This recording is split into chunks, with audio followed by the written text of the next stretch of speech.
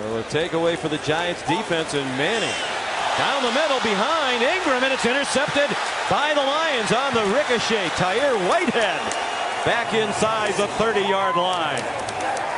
Opener against Arizona. You're going to see Ingram on a crossing route. The Lions weren't fooled this time. They knew Ingram was in there to run a route. Eli just missed the throw. It's tipped, and tip passes between the hash marks is a problem. Team in the league last year.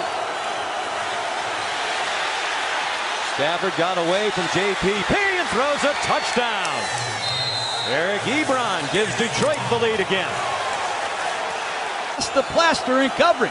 Somebody has to maintain their coverage down the field, and you cannot let Matt Stafford out of contain or you're in trouble.